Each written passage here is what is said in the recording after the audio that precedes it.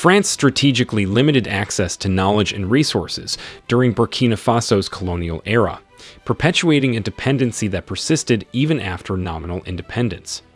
The colonial administration withheld critical information about resource exploitation and economic development from the local population on purpose.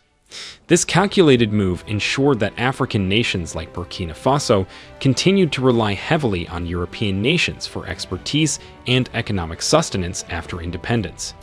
The consequences of this historical manipulation are still visible today, especially in the extraction of natural resources such as gold.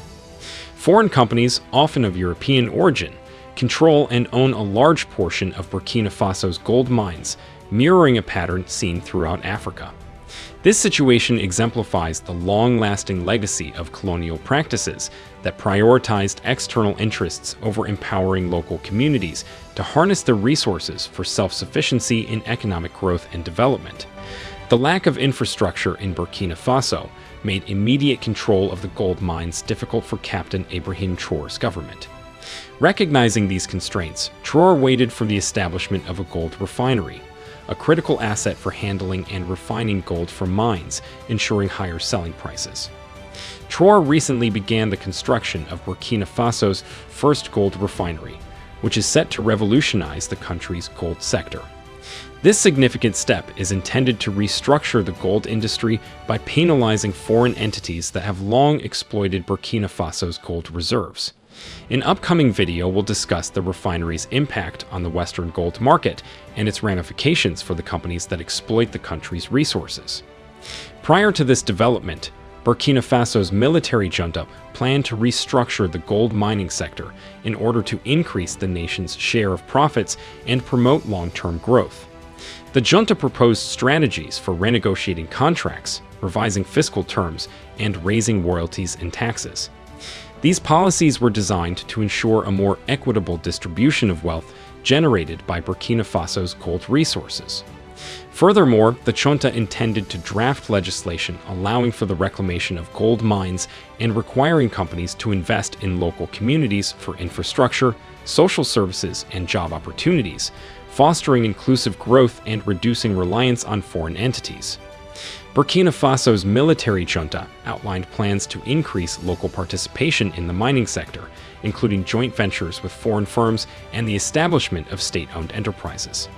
They planned to renegotiate mining contracts in order to increase the government's profit share, and they proposed establishing a state-run mining company for new gold mines.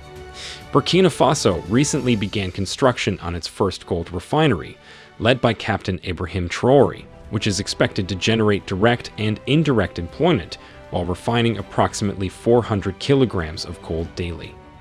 During the launch event, Traore emphasized the importance of domestic gold refining, aiming to reduce the practice of exporting unrefined gold at lower prices, while potentially increasing state revenue by refining locally.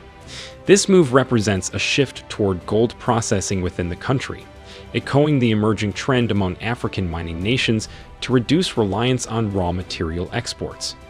Similarly, Mali, Africa's third-largest gold producer, recently signed an agreement with Russia for the construction of a gold refinery, following a bill proposal in Burkina Faso aimed at augmenting local gold refining.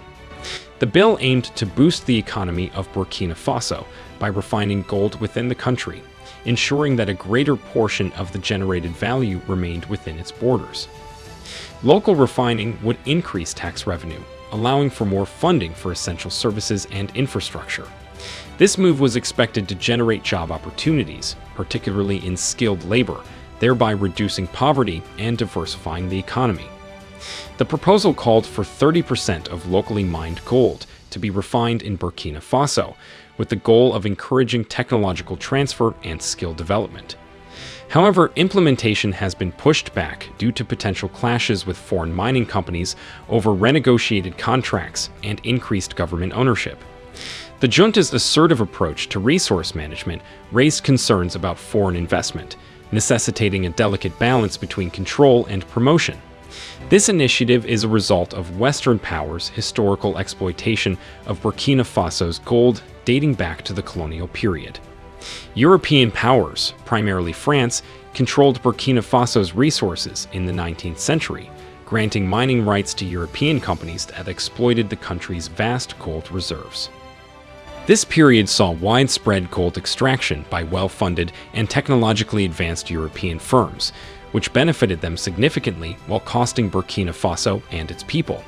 Colonial-era mining contracts favored European companies by providing tax breaks, low royalty rates, and significant control over mining operations, resulting in minimal profits for Burkina Faso.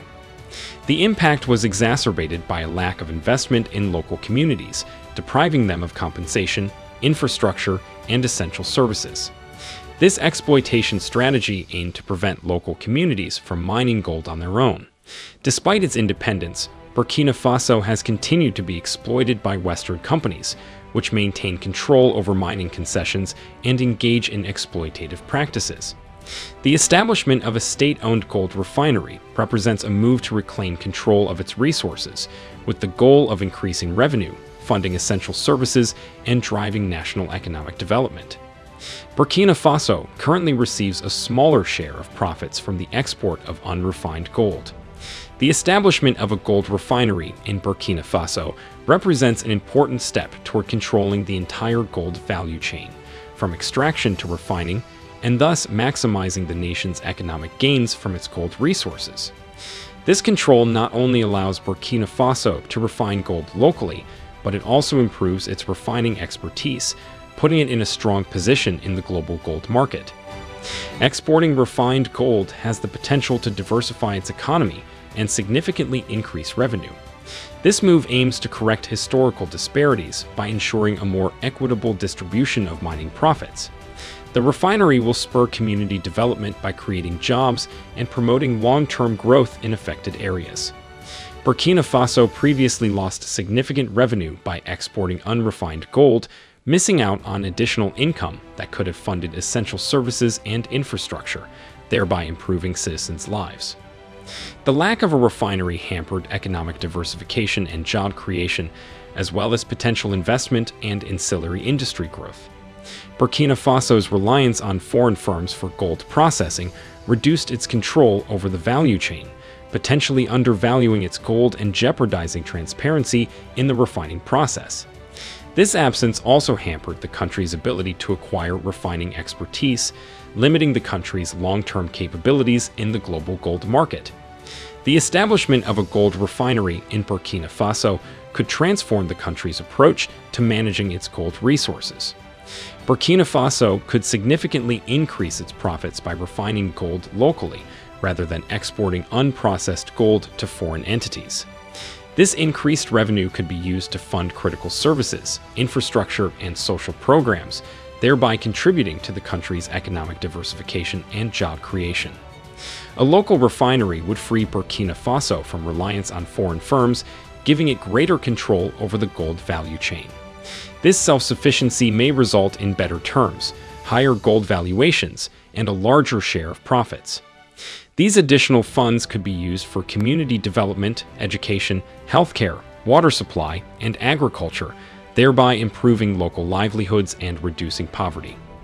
Furthermore, the establishment of the refinery would provide significant job opportunities and technical training to the local workforce, cultivating a skilled labor pool and strengthening Burkina Faso's position in the global gold industry. Collaboration with non-traditional mining nations could provide critical technological advancements, market access, and expertise, propelling Burkina Faso's growth and influence in the global gold market. Burkina Faso's establishment of a gold refinery would allow the country to acquire advanced refining technologies and knowledge from global partners. These collaborations have the potential to rapidly improve Burkina Faso's refining capabilities and establish a cutting-edge facility, while also improving resource efficiency and environmental protection measures. Furthermore, the refinery project could attract non-traditional mining nations' investments, partnerships, and support. Collaborations such as joint ventures, technology sharing, or financial backing can foster economic diversity, create jobs, and open new markets, allowing Burkina Faso to sell its refined gold to the highest bidder. This shift in selling gold to other developing countries in the south could erode Europe's dominance in the gold market and lead to the establishment of more refineries across Africa.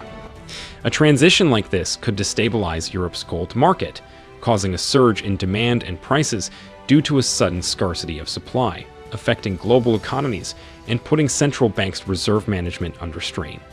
A disruption in Europe's gold supply from Africa could impede central banks' ability to manage monetary policies and stabilize currencies.